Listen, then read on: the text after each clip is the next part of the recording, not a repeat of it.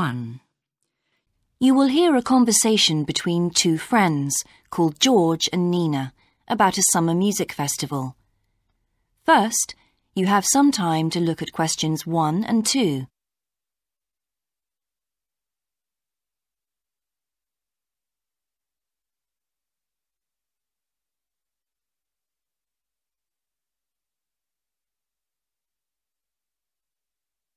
Now we shall begin. You should answer the questions as you listen, because you will not hear the recording a second time. Listen carefully and answer questions 1 and 2. Hi, George. Glad you're back. Loads of people have phoned you. Really? I felt just like your secretary. Sorry. I went into the library this afternoon to have a look at a newspaper and I came across something really interesting. What? A book? No, a brochure from a summer festival, mainly Spanish music. Look, I've got it here.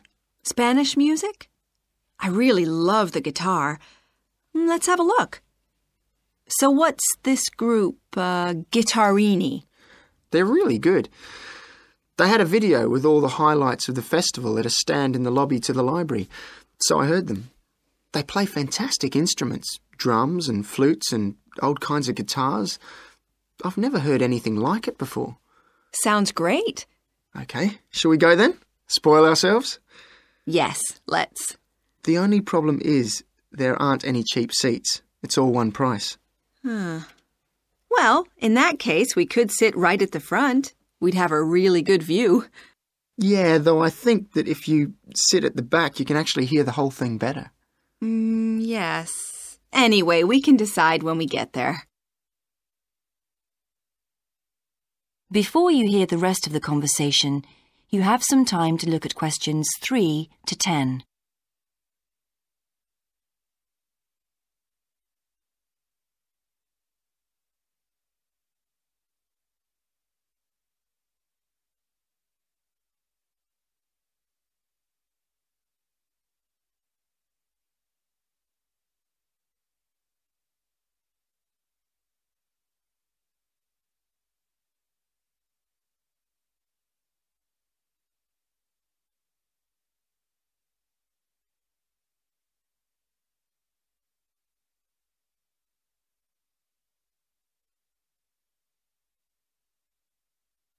Now listen and answer questions 3 to 10.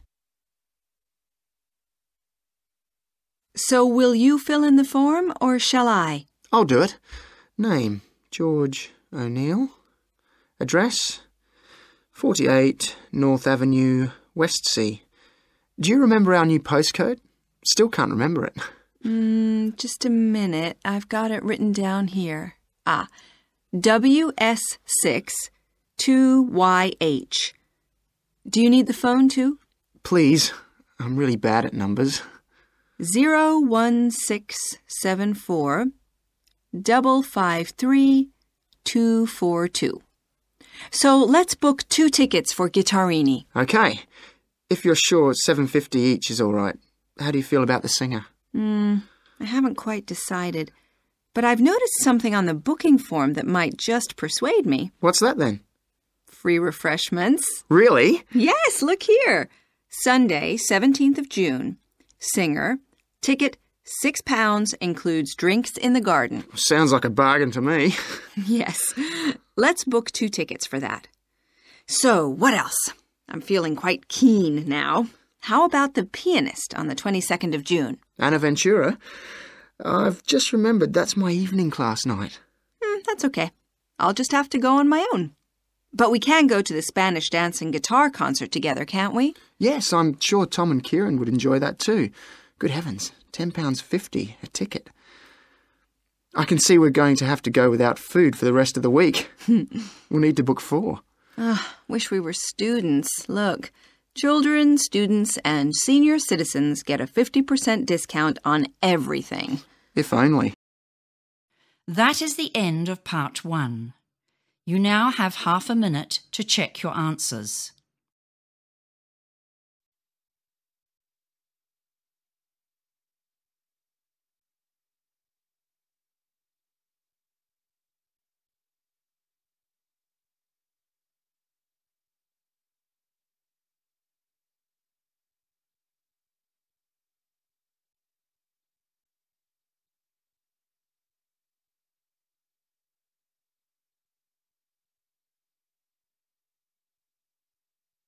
Now turn to Part 2.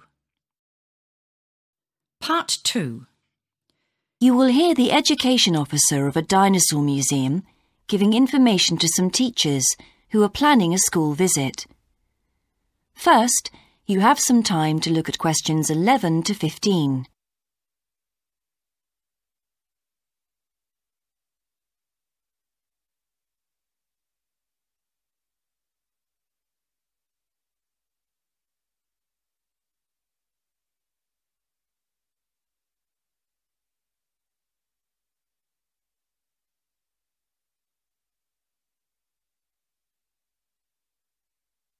Now listen carefully and answer questions 11 to 15. Hello, and thank you for asking me to your teachers' meeting to talk about the Dinosaur Museum and to tell you a bit about what you can do with your students there. Well, let me give you some of the basic information first. In regard to opening hours, we're open every day of the week from 9 a.m. to 8 p.m. except on Mondays, when we close at 1:30 p.m. And in fact, the only day in the year when we're closed is on the 25th of December. You can book a guided tour for your school group any time that we're open. If you bring a school group to the museum, when you arrive, we ask you to remain with your group in the car park. One or more of the tour guides will welcome you there and brief you about what the tour will be about. We do this there because our entrance is quite small and we really haven't got much room for briefing groups in the exhibition area. As far as the amount of time you'll need goes, if you bring a school group, you should plan on allowing a minimum of 90 minutes for the visit. This allows 15 minutes to get on and off the coach, 45 minutes for the guided tour, and 30 minutes for after-tour activities. If you're going to have lunch at the museum, you will of course have to allow more time. There are 2 cafes in the museum with seating for 80 people. If you want to eat there, you'll need to reserve some seating, as they can get quite crowded at lunchtime. Then, outside the museum at the back, there are tables, and students can bring their own lunch and eat it there in the open air. Before you hear the rest of the talk, you have some time to look at questions 16 to 20.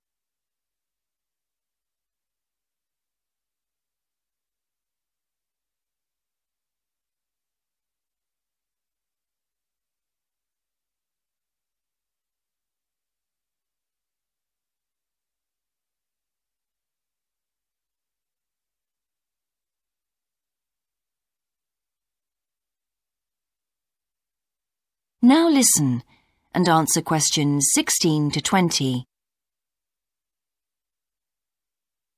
When the students come into the museum foyer, we ask them to check in their backpacks with their books, lunchboxes, etc. at the cloakroom before they enter the museum proper. I'm afraid in the past we have had a few things gone missing after school visits, so this is a strict rule. Also, some of the exhibits are fragile and we don't want them to be accidentally knocked. But we do provide school students with handouts with questions and quizzes on them. There's so much that students can learn in the museum, and it's fun for them to have something to do. Of course, they'll need to bring something to write with for these. We do allow students to take photographs. For students who are doing projects, it's useful to make some kind of visual record of what they see that they can add to their reports. And finally, they should not bring anything to eat into the museum or drinks of any kind. There are also a few things that students can do after the tour. In the theaterette on the ground floor, there are continuous screenings of short documentaries about dinosaurs which they can see at any time. We used to have an activity room with more interactive things like making models of dinosaurs and drawing and painting pictures, even hunting for dinosaur eggs. But unfortunately, the room was damaged in a bad storm recently when water came in the roof, so that's closed at the moment. But we do have an IT centre where students have access to CD-ROMs with a range of dinosaur games. These games are a lot of fun, but they also teach the students about the lives of dinosaurs, how they found food, protected their habitat, survived threats, that kind of thing. And I think that's all I have to tell you. Please feel free to ask any questions if you would like to know anything else. That is the end of part 2. You now have half a minute to check your answers.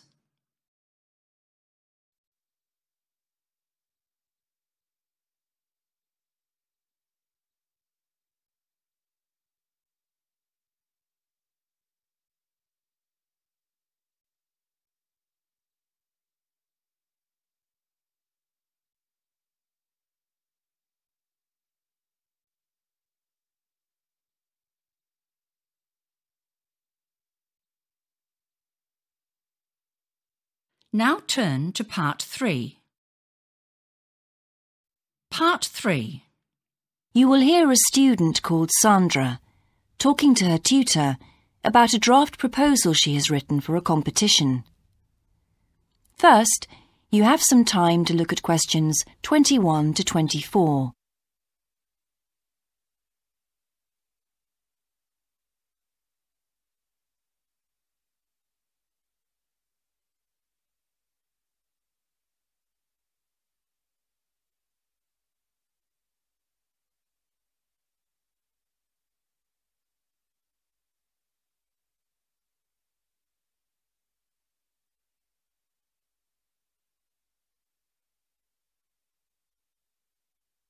Now listen carefully and answer questions 21 to 24. Right, Sandra. You wanted to see me to get some feedback on your group's proposal, the one you're submitting for the Geography Society field trip competition. Uh-huh. I've had a look through your proposal, and I think it's a really good choice. Oh. In fact, I only have a few things to say about it, but even in an outline document like this, you really have to be careful to avoid typos and problems with layout in the proposal, and even in the contents page. So read it through carefully before submitting it, okay? Will do. And I've made a few notes on the proposal about things which could have been better sequenced. Okay. As for the writing itself, I've annotated the proposal as and where I thought it could be improved. Generally speaking, I feel you've often used complex structures and long sentences for the sake of it, and as a consequence, although your paragraphing and inclusion of subheadings help, it's quite hard to follow your train of thought at times. Oh. So, cut them down a bit, can you? Really? Yes, and don't forget simple formatting like numbering. Didn't I use page numbers? I didn't mean that. Look, you've remembered to include headers and footers, which is good, but listing ideas clearly is important. Number them or use bullet points, which is even clearer. Then you'll focus the reader on your main points. I thought your suggestion to go to the Navajo Tribal Park was a very good idea. No, I've always wanted to go there. My father was a great fan of cowboy films and the Wild West, so I was subjected to seeing all the epics, many of which were shot there. Mm-hmm. As a consequence, it feels very familiar to me, and it's awesome, both geographically and visually. So it's somewhere I've always wanted to visit. The subsequent research I did and the online photographs made me even keener. Before you hear the rest of the conversation, you have some time to look at questions 25 to 30.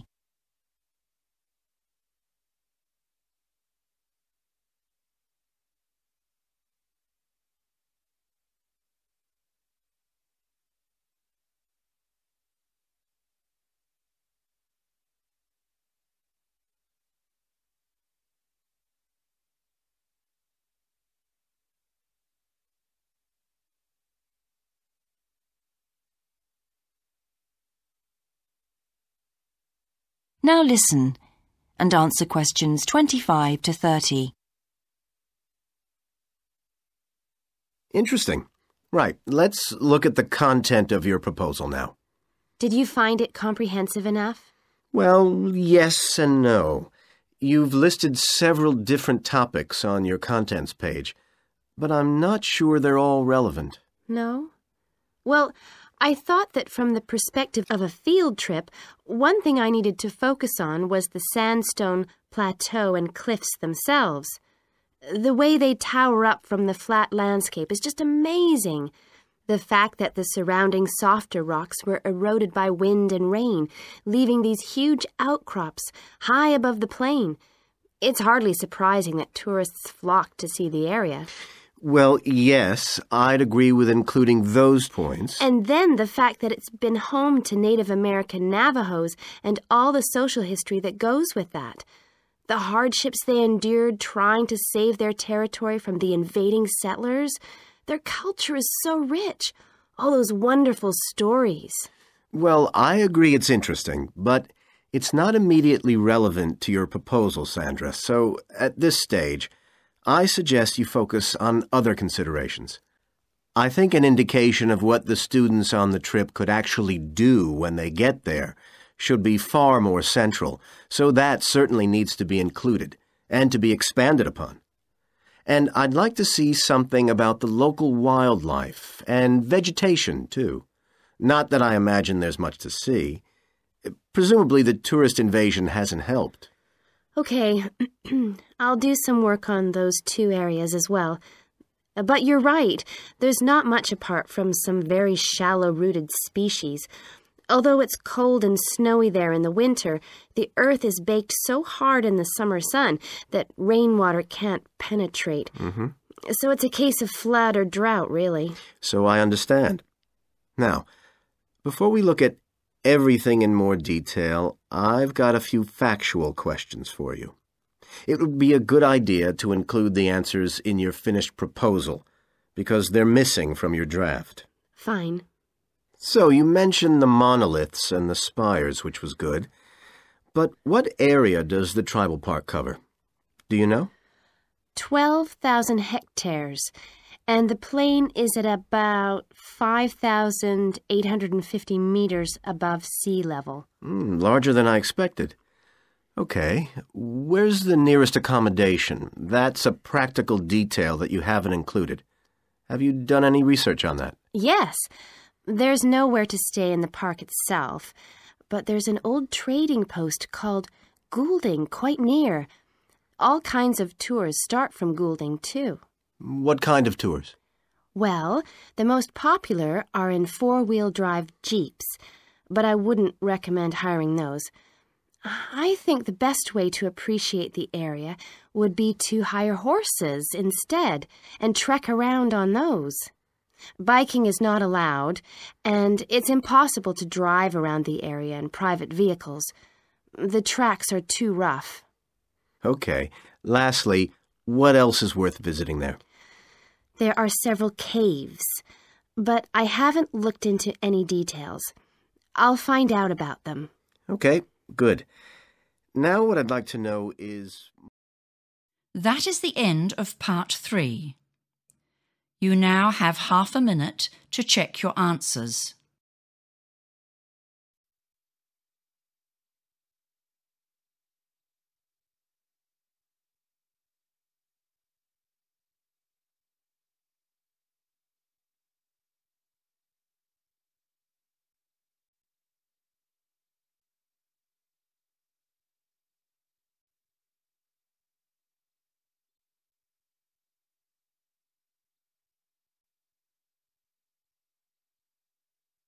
Now turn to part 4. Part 4. You will hear a lecturer's introduction to a geography module. First, you have some time to look at questions 31 to 40.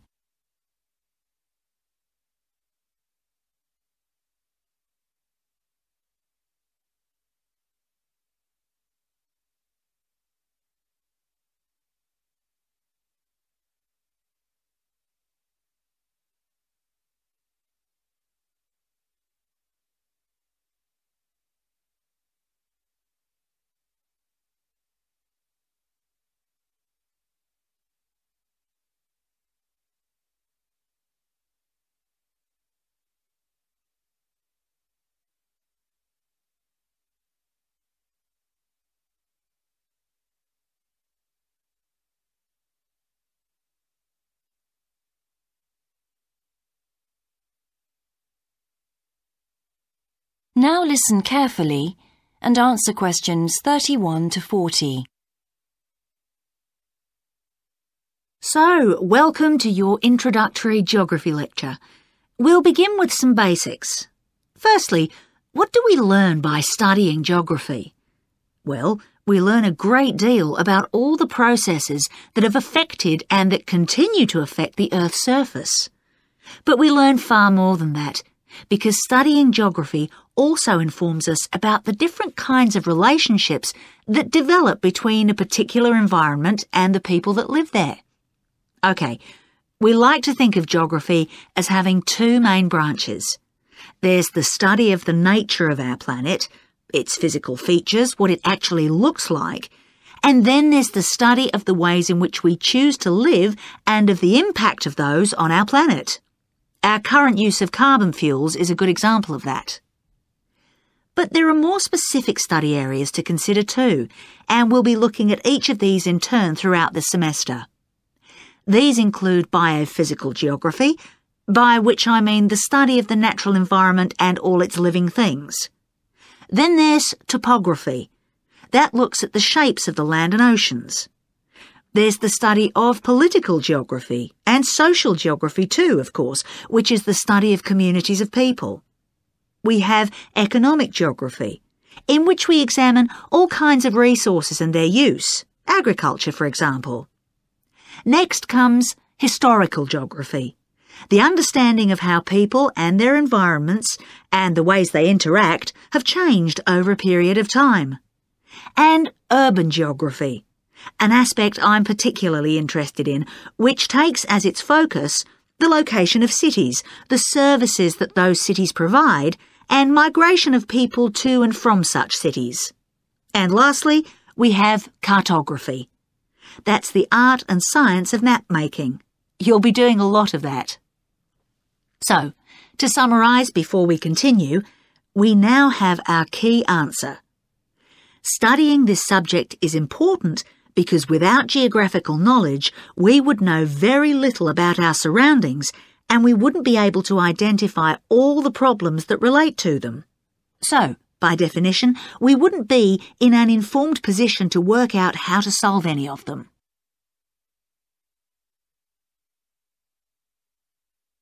Okay, now for some practicalities. What do geographers actually do?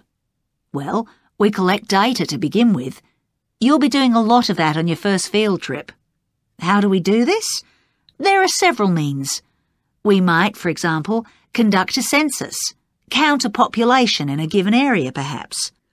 We also need images of the Earth's surface which we can produce by means of computer generation technology or with the help of satellite relays. We've come a very long way from the early exploration of the world by sailing ships, when geographers only had pens and paper at their disposal. After we've gathered our information, we must analyse it. We need to look for patterns, most commonly those of causes and consequences. This kind of information helps us to predict and resolve problems that could affect the world we live in. But we don't keep all this information confidential.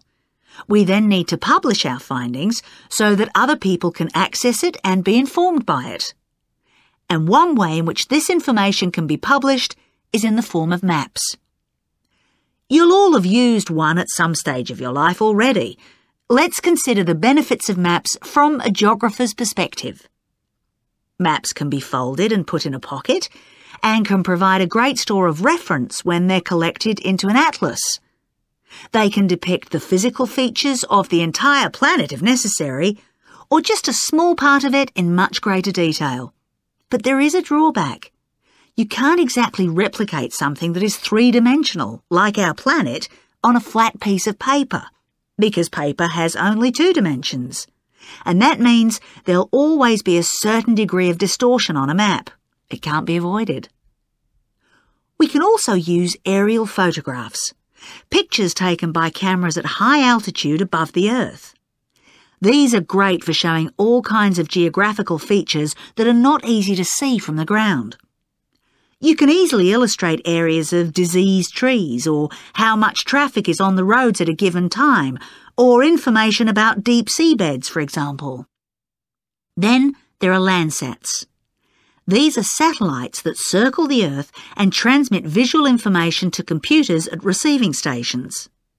They circle the Earth several times a day and can provide a massive information. You'll all be familiar with the information they give us about the weather, for example. So, what we're going to do now is look at a short presentation in which you'll see all these tools. That is the end of part 4. You now have half a minute to check your answers.